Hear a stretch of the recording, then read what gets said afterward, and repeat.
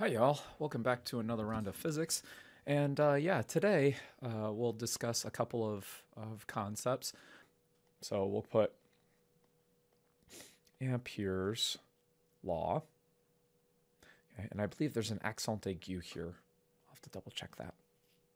So let me write down Ampere's law first, and then we'll get an idea about what's going on here. So this deals with the magnetic field. So I'll put B, and I'll put dot dl here, equals mu naught I enclosed. And I'll go ahead again, and I'm going to put that little circle in. Okay. So first of all, notice you have a closed shape again. Okay. Now, when we were dealing with Gauss's law for the electric field, the shape, the closed shape, had to have some sort of closed area. Or a different way to say it is that it had to define a boundary of a volume. And I said wrapping paper. Imagine taking wrapping paper, and when you wrap something, you're essentially putting wrapping paper around the surface area, and that surface area defines the volume inside. Here, we are going to do a wrapping again. You notice we have a closed integral, so we have to have a shape that is complete. But rather, it is not a 2D surface that defines the boundary of a three-dimensional volume. For Ampere's law, it is a 1D surface enclosing a 2D volume. So what does this look like? Okay, we can draw any 1D line that we want. We just have to make sure that at the end of the day, it is complete. It is fully closed. In other words, the edges of that line match up. That's what the circle means here. That's a reminder that whatever line that we choose, we better make sure that it's complete, that the endpoints match back up. Now, that's what the dl is. And you'll notice that we have to do a dot product with the magnetic field. So what does this mean? First of all, we have to define our 1D line, and notice it encloses an area. And the second thing that we have to choose is we have to choose the direction of dl. Generally, if you know which direction the magnetic field is, pick dl to be parallel to the magnetic field. That just makes life easier. When dl is parallel to the magnetic field, your dot product gives you positive number. Again, it doesn't matter if you happen to choose the other way, then you just get a negative number at the end of the day. Okay. So that's what this left side does. Now, it's kind of weird. It's miraculous, really, is that if you can see, so let's say for a second, I've given you dl in red, and let's say that the magnetic field happens, I'll do that in green. Okay, maybe it's really big right here, maybe it's really small right here, maybe it's really big right there. Okay, so if you look at every single point along this loop and look at the overlap, okay, right? That's what the dot product gives us, is the overlap between the two vectors. So as you go around this loop, you're looking at the overlap of the magnetic field with the little segments of the line all the way around. And that's the weird thing. It's kind of miraculous, like I said, is that if you take that entire summation, it tells you something about the current inside the loop, enclosed. So let's get an idea about how to use this. Now, truth be told, just like the Gauss's law for the electric field, okay, I said Gauss's law for the electric field is always true. Okay? Always true. In fact, if you want, okay, you can do one of two things. You can say that Coulomb's law is correct and actually derive Gauss's law. You can also say Gauss's law is correct and go ahead and derive Coulomb's law. Okay? So Gauss's law is always true, just not always useful. Gauss's law is the most useful when symmetry exists. If you can find some symmetry in the problem, Gauss's law becomes very useful. And the same thing it can be said about Ampere's law. Ampere's law is always true. It's just not always useful. If you can find some sort of symmetric situation, then Ampere's law will make life easy. In fact, we did one. Right now, we did one last video for the infinite wire. Imagine for a moment, we can actually get the magnetic field for an infinite wire using Ampere's law, and it's actually, in my mind, fairly fast. What we'll do, let's say for a moment we have a line charge, and I'm going to surround that line charge with my loop, my DL. Now let's use the right-hand rule shortcut, thumb in the direction of the current, fingers curl in the direction of the magnetic field, and so I'm going to run my DL going this way, parallel to the magnetic field. Well, let's go ahead and apply Ampere's law to find the magnetic field due to an infinite current-carrying wire. Go ahead. You pause the video. Okay, you got it? Good. Now I centered it. I centered our loop right on the wire. I'll go ahead and call the radius of my orange loop, I'll call that little r. And that means that my little arc length along that circle can be expressed as r d theta. And now I'm saying theta is the angle in the YZ plane, so I'll call that theta. Now our magnetic field, we don't know what the strength is, but by our right-hand rule, we at least know that it's parallel to DL. And so that means I can get rid of the dot product. I can just set this. You could, I guess, put the cosine of the angle between the two. But because we chose DL to be parallel to B, we can put 0 in right here. Don't forget, we still have to do that integration. And again, because I put the loop centered exactly on the current, what can you tell me about the magnitude of the magnetic field? It's constant. At any point along that loop, it should be constant. So I can pull that outside the integral. And I have something that says B, the integral of r d theta. Oh, wait about r. R is also a constant. So I can pull that out and get mu naught I enclosed. Well, let's go ahead. The integral of d theta, and to make sure it's a closed loop, I have to go from 0 to 2 pi. That ensures that I have a full loop. And so I end up with something that says 2 pi r, the magnitude of B, equals mu naught I enclosed. And then all I do is let's move that to the other side. So I get the magnitude of B is equal to mu naught I enclosed over 2 pi r. Now, if you go back and check our previous video, this is indeed what we got by integrating the law of Biot of r from negative infinity to positive infinity. Okay, this is the same result as we got by taking Biot of r, dl cross r hat, r squared, and we have an I in there, and we integrated dl from negative infinity to positive infinity. Okay? That is the exact same expression. So Ampere's law can help us get to that result in a faster manner. Pretty cool, huh? Let me give you a couple of other situations.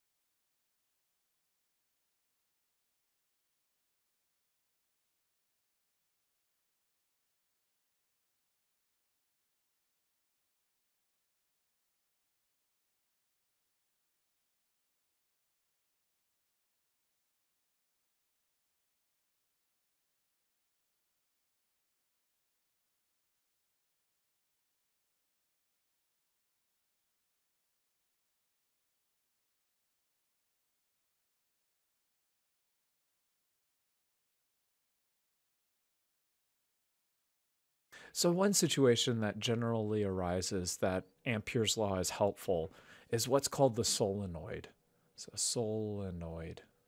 And in particular, finding the magnetic field within a solenoid. So let me give you some basic setup, and then we'll talk about going through and figuring this out. But imagine a loop for a second, a loop of current. And what I'll do is I'll say, okay, well, pretend it's coming out into the page. And so I'll have something like this. Okay.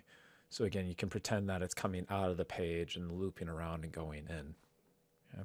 And the question is, let's say for a moment that the radius or the diameter of the loop, whichever you prefer, I guess I'll call this 2r, assume, let's say for a moment, that the distance to my field point is much larger than the diameter of the loop. Okay. So something like, okay, we'll call this distance. And if distance is much, much larger than the diameter of the loop, okay, what can we say about the magnetic field, the net magnetic field at this field point? Well, if we use our right-hand rule shortcut, the magnetic field due to the portion of the current coming out of the board, well, that will be to the right. Okay. So I'll say this is B from the top part. And the magnetic field due to the bottom part will be to the left. I'll call this bottom. Now, here's the point, is that if my distance to the field point is much, much larger than, if you will, the separation distance between these top and bottom pieces, what can you tell me about the magnitude of these two contributions, roughly speaking? They're roughly the same magnitude. Which means that if they're roughly the same magnitude in their opposite directions, okay, that means that the net magnetic field outside, far away from this loop, the net magnetic field is approximately 0. Okay. So that's kind of the first piece. Now, let's say for a moment that we take a bunch of these loops and we string them together. In other words, you can say, okay, I've got a series of wires where the current is coming out, and a series, there are a bunch of loops stacked on top of each other, and so you can think of the bottom segment, the current going into the board. Now, of course, outside, out here, for example, we'll say that the magnetic field is approximately 0. Anywhere outside of the loops, B field is approximately equal to 0. The next thing that we have to look at is what happens inside the loops. Okay, what can we say about the magnetic field inside the loops? Well, again, let's say for a moment, let's look at the magnetic field due to this one top loop right here, this one piece right here. Okay. And the magnetic field there is going to be, again, using our right-hand rule shortcut, it's going to be to the right. I'll call that the top one. How about this one? How about this piece? If we use our right-hand rule again, you'll see that in this instance, inside, the magnetic field, say bottom, they're also going to be to the right. So inside the loop, the two fields combine. They add up. Instead of canceling each other outside of the loop, they add together inside. Okay? Now, it just so happens, this is, yeah. Now you could say, well, what about, for example, let's put an axis in here so we're a little bit more clear on what we're talking about. We'll say X and Y and Z will be out of the board. Okay. You say, well, wait a minute, Greg, what about, say if you're off center, say if your field point's right here, okay, won't your B fields have some sort of Y component to them? And I would say, yeah. So let's say for a second, let's look at two adjacent wires where the current is going in. And you can think of, oh, excuse me, I've got the wrong color. The B field for this right one, say you're looking at a field point right here. You have a B field due to the right wire, kind of going upwards like that. But the B field due to the left wire is going to be kind of like in that 4 o'clock position. So you might have one going at the 2 o'clock position and another one at the maybe 5 o'clock position. And what do you notice is that if I take those contributions and add them together, I get roughly horizontal.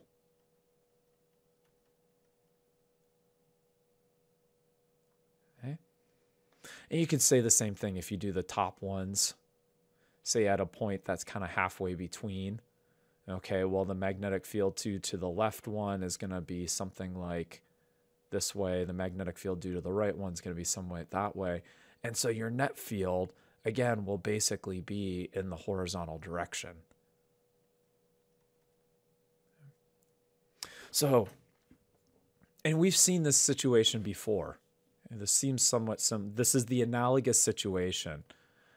In the electric field case, how we got this was what we called a capacitor, right? If we charge up two parallel plates, you end up with some positive charge on the upper plate, some negative charge on the lower plate, for example, and the electric field in between the two plates, net, is roughly constant.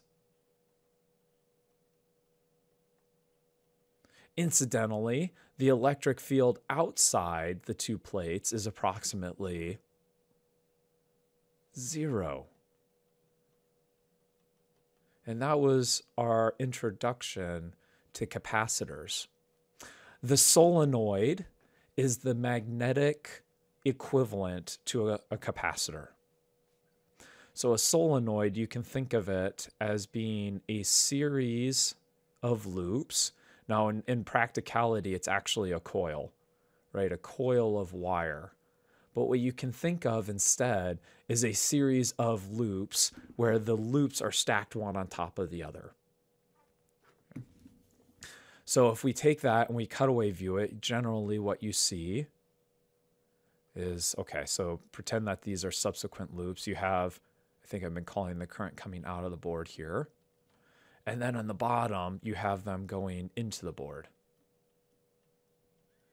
And I said that this is the magnetic equivalent to a parallel plate capacitor. What do I mean by that? Is that inside the solenoid, the magnetic field is roughly constant. B net, I'll say constant. NST. With inside. Outside, the magnetic field is approximately 0. The solenoid is a way of storing energy in the magnetic field, just like how the capacitor was a way of storing energy in the electric field. Now the capacitor, we said, let's see, the electric field, the magnitude of the electric field inside the capacitor, something like sigma over epsilon naught. And we showed that using Gauss's law for the electric field. We will now apply Ampere's law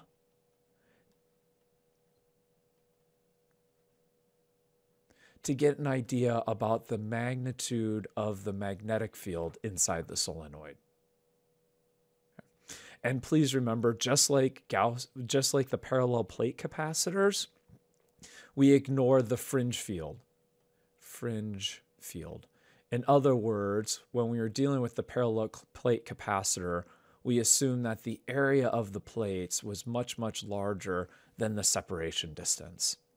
What that allows us to do is pretend that this parallel plate is infinitely long, and so we can ignore these fringe effects. We will do the same thing with the solenoid. We will assume that the length of the solenoid is much greater than the radius of the solenoid. What that allows us to do is basically ignore what happens at the edges. Okay.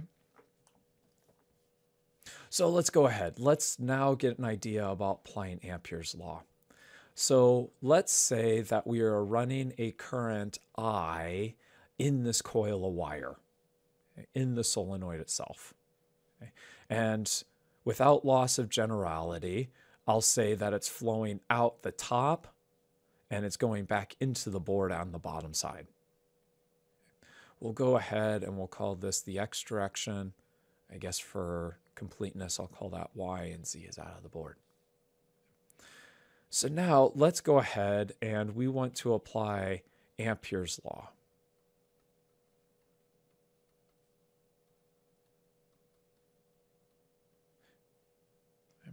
And I will go ahead. We are free to choose whatever loop we want. I am going to choose this loop.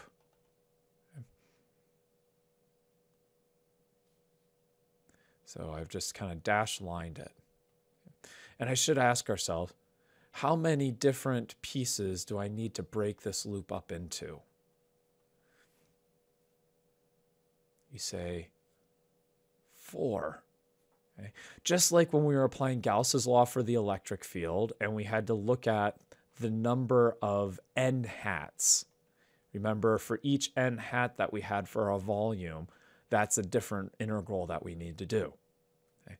So if you do a cylinder, you have 3 n hats, one for the top face, one for the bottom face, and one for the side. Okay. The same thing, we have to apply the same idea here. How many different DLs do we have? Is there a convenient way of writing DL in terms of our coordinate system? Well, yeah, it's convenient to call each side a separate DL, and then we have 4 paths that we need to integrate over. So let's see here. What direction do we want DL to be in? And I would say I would encourage you, let's put DL in the same direction as the magnetic field. If given this choice, that's a nice, convenient way of doing it. Okay. Now, we know that the magnetic field inside the solenoid, using our shortcut right-hand rule, okay. Oh, okay, I see. I swapped it. Okay, life goes on. Inside, using our shortcut, you can think of the top is going into the board, and so we curl our hand around, and so we know that the magnetic field inside the solenoid is going this way, B net. Right, if I take my thumb and point it into the board, the magnetic field due to this is going that way. Same thing if I take this one and I point my thumb out of the board, I get an idea that the magnetic field generated by that wire is this way. So inside the loop, the magnetic field is to the left. So let's go ahead and choose DL inside the loop to be going to the left, which means that as I go around, excuse me, this one's messy. As I go around, so now I've marked DL for each of the 4 sides of my loop. So let's go ahead now and evaluate the left-hand part of this equation. And we have 4 loops that we have to worry about. Okay, or excuse me, I should say 4 segments.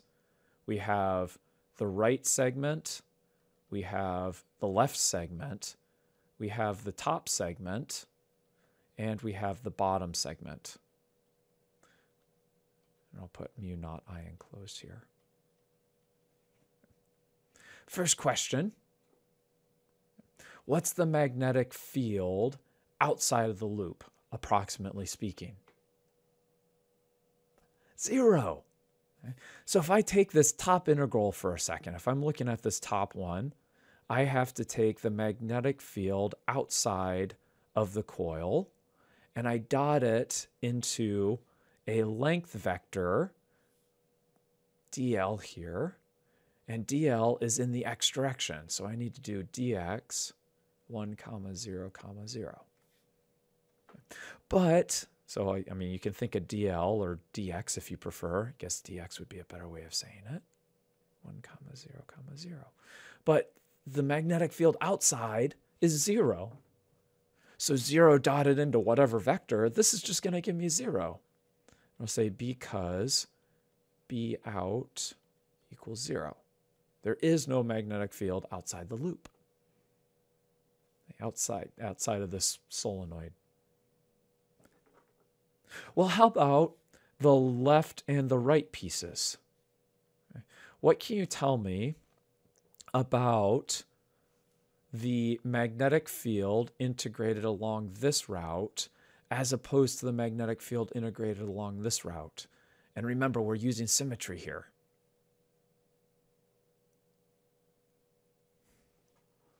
So what we can say, if I'm looking at this right-hand piece for a second, notice, so if I make a field point, let's make a field point. That's a good idea. Say I make a field point right here.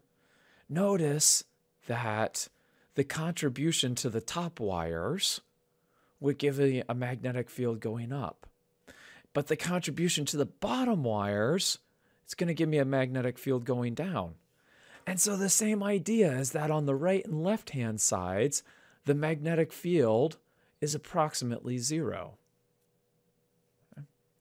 So when I integrate around this loop, my left side is 0, my right side is 0, my top is 0. And so what I get is basically the integral of, I'll call it the inside magnetic field, dotted into dl. Okay.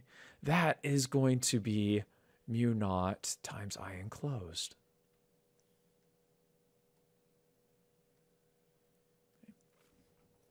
So we've turned having to do 4 integrals into 1, okay, arguing that, hey, we don't have to worry about outside, top, left, or right. There we go. Got it. So now the last thing is, well, we keep going, but we purposely chose the direction of dl to be in the same direction as the magnetic field, which means the angle between those two vectors is 0.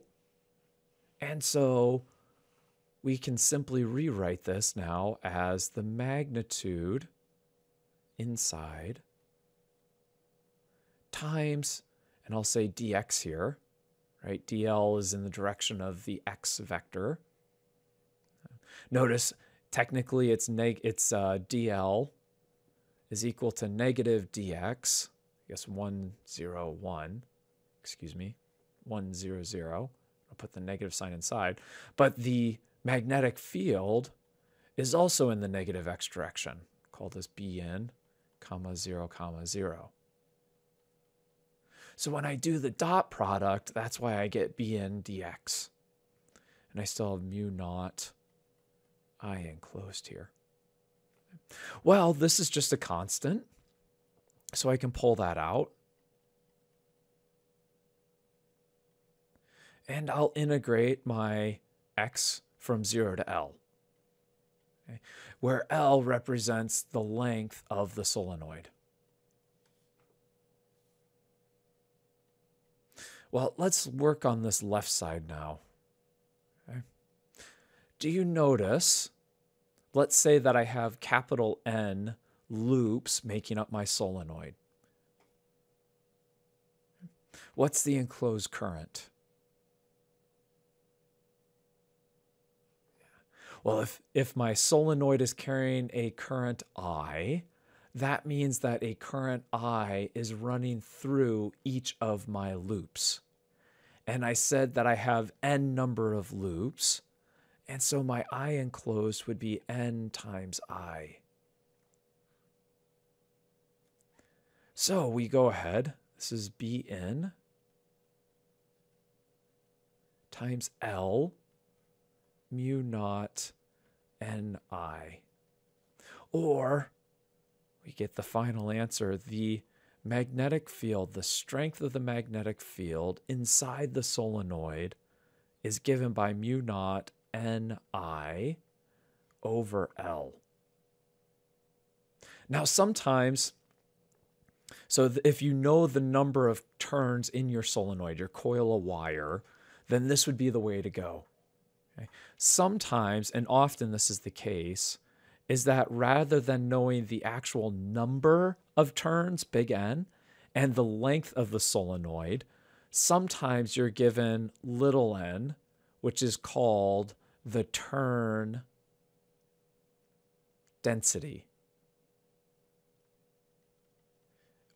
Or, in other words, the number of turns per unit length. So rather than seeing this big N over L, you will often see it as the magnetic field. And now instead of saying inside, I'll just put solenoid here. Solenoid is equal to mu naught little n times I. And again, this represents the turn density. If you have more turns per unit length, the magnetic field inside the solenoid is going to be stronger. Less, then less turns.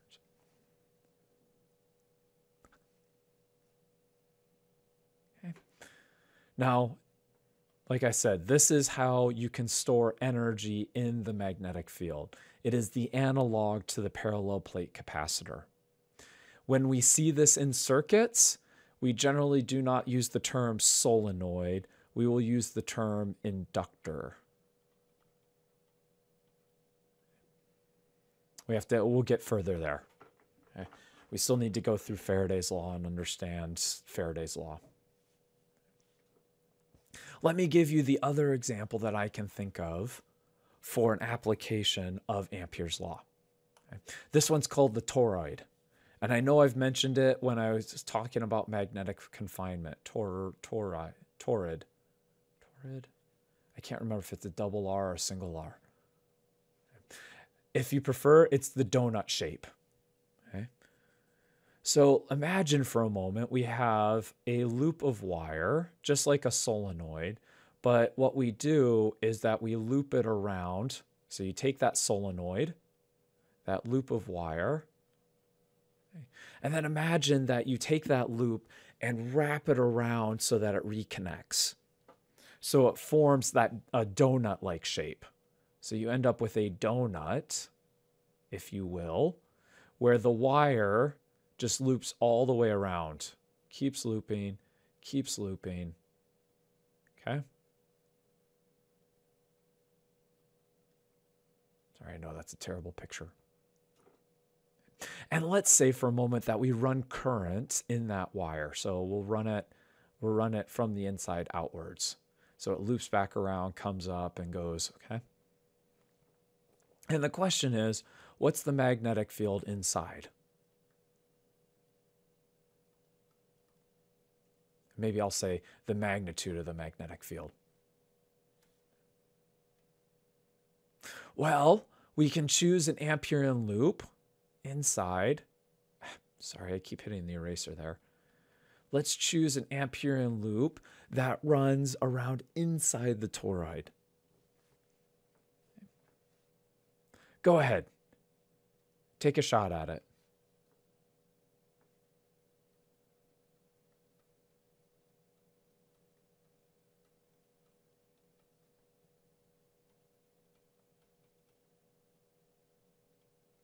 You got it?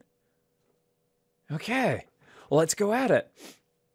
Now here, let's use our right-hand rule again. We want to figure out what is the direction of the magnetic field inside the toroid, and then we'll choose DL to go in the same direction. So let's see, if it's going outwards, so imagine taking your thumb and grabbing that wire, and then curling your fingers until you're inside the toroid. Okay. And how I have it drawn with the current going outwards, the magnetic field will be circulating in this direction. I've done that in green. Which means taking DL, I'm going to run it so that it goes, if you will, counterclockwise when viewed from above. Okay.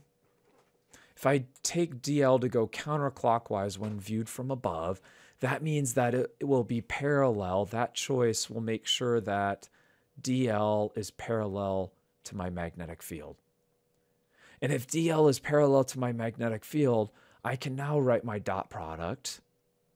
I'll just say the magnitude of the magnetic field times the magnitude of my dl. Of course, on the other hand, we still have mu naught I enclosed.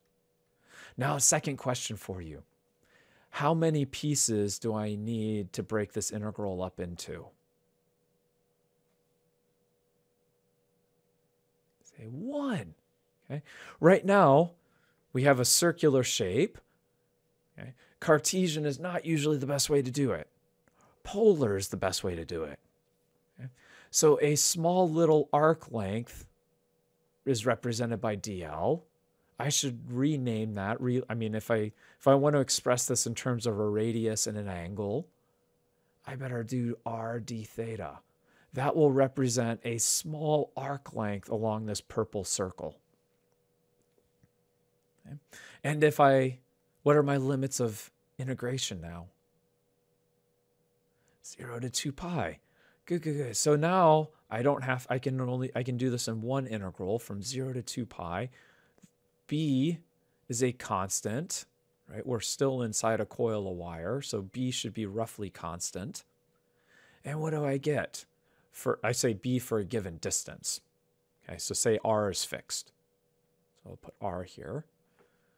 And then I get 2 pi d theta. That is equal to mu naught I enclosed. So again, we play our same song and dance. We get, on the left-hand side, we get 2 pi r times the magnitude of B. On the right-hand side, we say mu naught. And if we know that each loop is carrying a current I, we can express this as the number of turns in the toroid times I, the current being carried by each of those turns.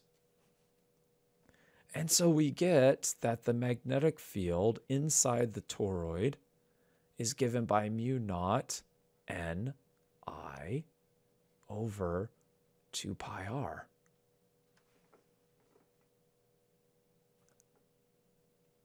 Right?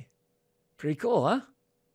Keep in mind, notice that unlike the solenoid, right, when we had just this long, whatchamadoo-bobber, inside the toroid, as you move further and further from that central axis, the center of the toroid, your magnetic field will decrease ever so slightly. Okay. This is actually why, if you look back at that picture of the tokamak, boom, okay, you'll notice that the tokamak doesn't actually have a circular cross-section. If you're able to take that, you notice at that picture, the cross-section is not circular. This is the reason, that R. Okay, if it's perfectly circular, then as you get further away from that central axis, the magnetic field strength gets weaker. Okay. So actually, I believe, if I'm not mistaken, the tokamak, the cross-section, is more like a D, if you will, almost more like D-shaped.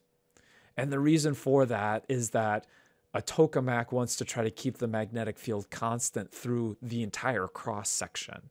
That makes it easier to control the plasma. And because of that, they have to shape the cross-section a little bit more funky.